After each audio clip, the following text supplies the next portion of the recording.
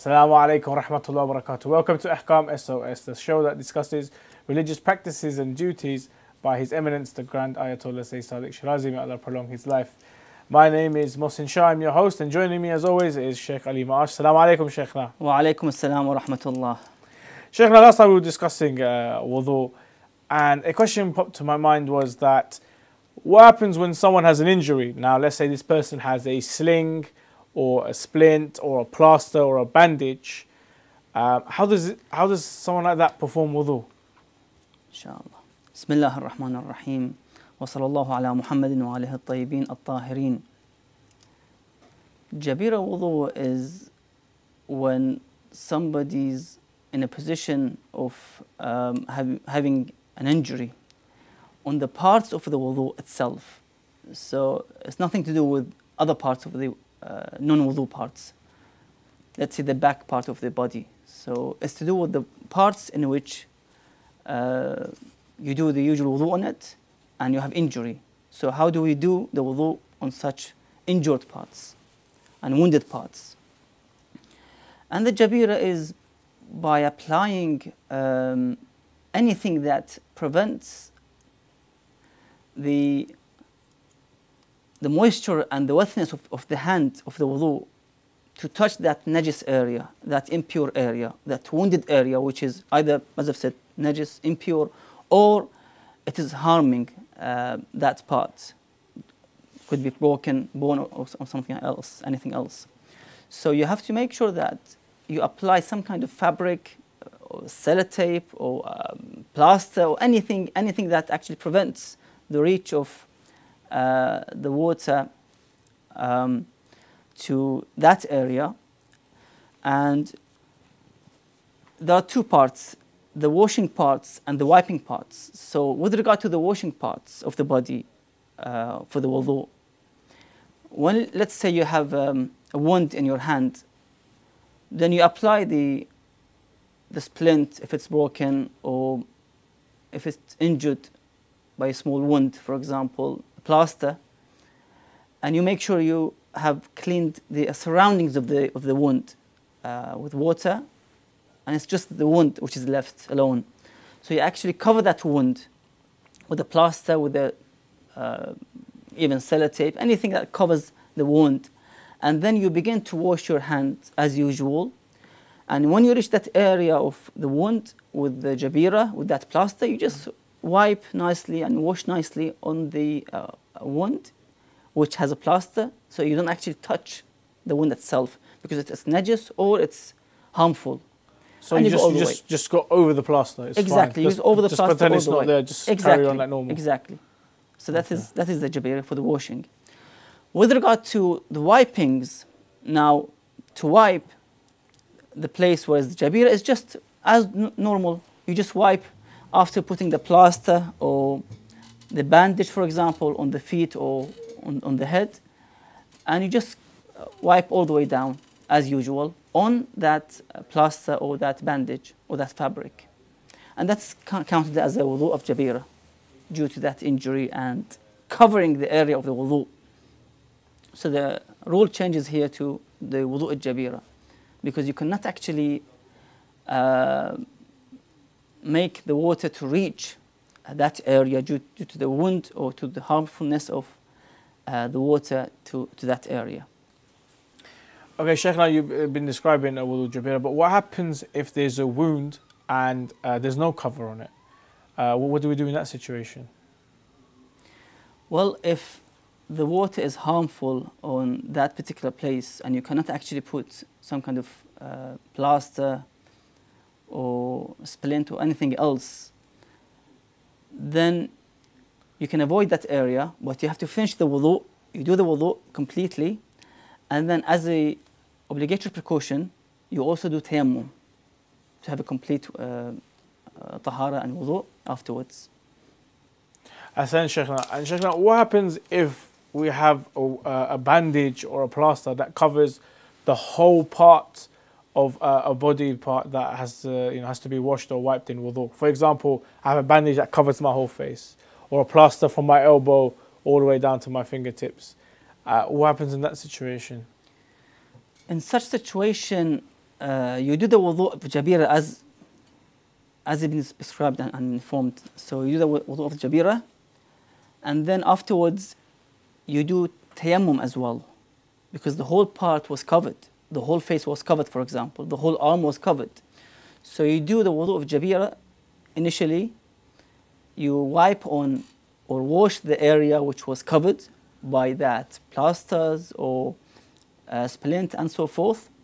And then you do, as a obligatory precaution as well, you do also tayammum afterwards. Shaykhna, what happens in a situation where we have some sort of obstacle on our body part where we need to perform wudu, but it's very difficult to remove that obstacle? For example, plaster, for example, oil or glue, super glue, is attached to the skin, very, very difficult to remove, very painful, could be discomforting. In that situation, can we perform wudu, or is it you have to remove the obstacle in order to perform wudu? You have some obstacles like, let's say, super glue, for example, or some paints which remain in the body parts, let's say in hands, arms, and so forth, that cannot be removed easily, and you don't actually harm yourself by trying to scratch your skin and bleeding yourself at the end of the day.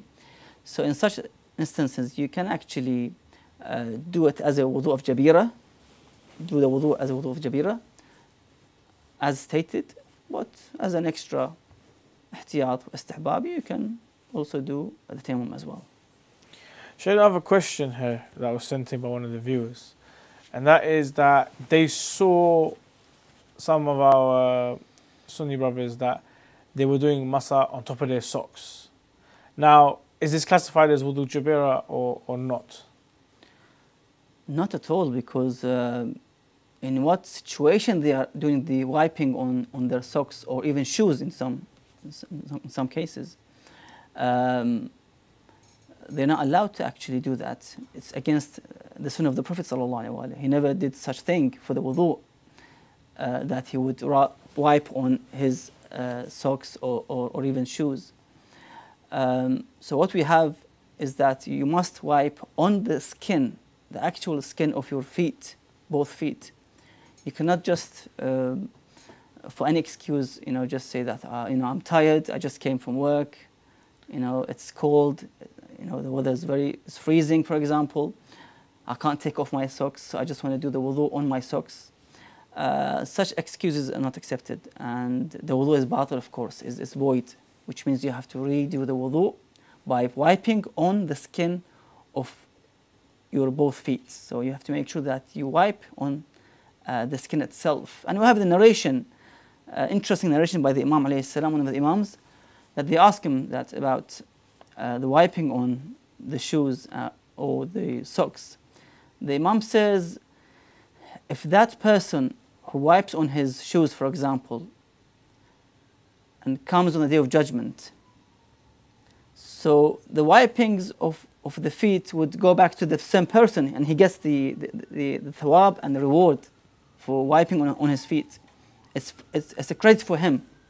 But if he wipes on the shoes, for example, and the shoes usually were made by the skin of animal in that time, so that goes with the animals. So imagine the wipings goes back to the skin of that particular animal that he wiped on. So it is clear that in the school of Ahlul Bayt alayhim salam and the sunnah of the Prophet sallallahu alaihi wasallam, that the wiping must be done on the skin of the feet. So Shaykhna, when it comes to wudu Jabirah, once the person has actually healed and the bandage or the splint or it has been removed, does he or she have to repeat the prayers again? Well, you see, the hukum and the rule now with this situation of being in a state of wound or injury, and with a splint around his hand, for example, or plasters on his let's say face, for example, because the situation now is, for him, the hukum is to do wudu Jabirah, That's it. Then he does, according to the ahkam and the rules, that he does the wudu of Jabirah. When that, the excuse of, or the matter, or the illness, or the injury is being cured, خلاص, he doesn't need have to pray all the prayers that he prayed with the Jabirah wudu. Let's say he was with the splint for, let's say, 3 months. And then he got the cure, and he can actually practice his work and everything as it was before. In this case, he doesn't have to pray all the 3 months qada, because the hukum in that time for him was to actually pray in the state of Jabirah with the wounds, and to wipe on the plaster, or to wipe on the splint, or to wipe on a fabric, for example, or a plastic. That's what Allah subhanahu wa ta'ala would accept from him. That was his taklif in that time. So even if, let's say, if the wound or the splint was taken off in the morning, and he already prayed morning prayer, let's say, after 1 hour they took off, he doesn't have to actually re-pray again within the time frame itself of the salah, to re-pray again that salah again. So even if you were, let's say you prayed Dhuhr and Asr, you went to the hospital, they removed the splint, and you came back home and still there was time for the Dhuhr Asr, you don't have to re-pray it again. Khalas, you did your duty in that time, is to pray with wudu al-Jabirah. So that's your duty. So you don't have to actually re-pray or redo the wudu and pray again.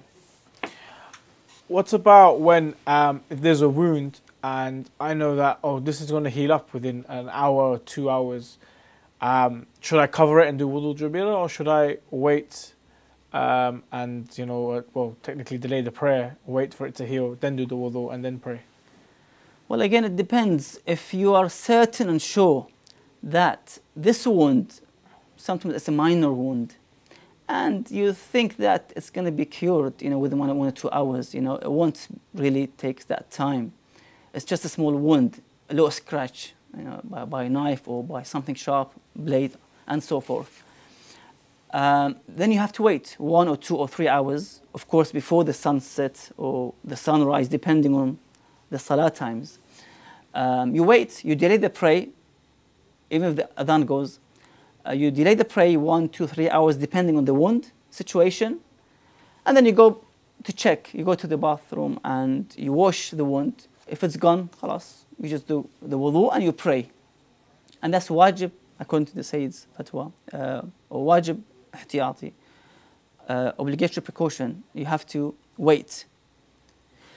But in the other scenario and the case that if the wound was deep, there was a deep wound, and you know that such a wound won't be healing in 3 hours or 2 hours, it will take at least a day or 2 days, then khalas, you can pray on time according to the timetable, and you pray, and whenever the wound was healed, and then khalas, you just remove the plaster, and then you begin doing the normal wudu as usual.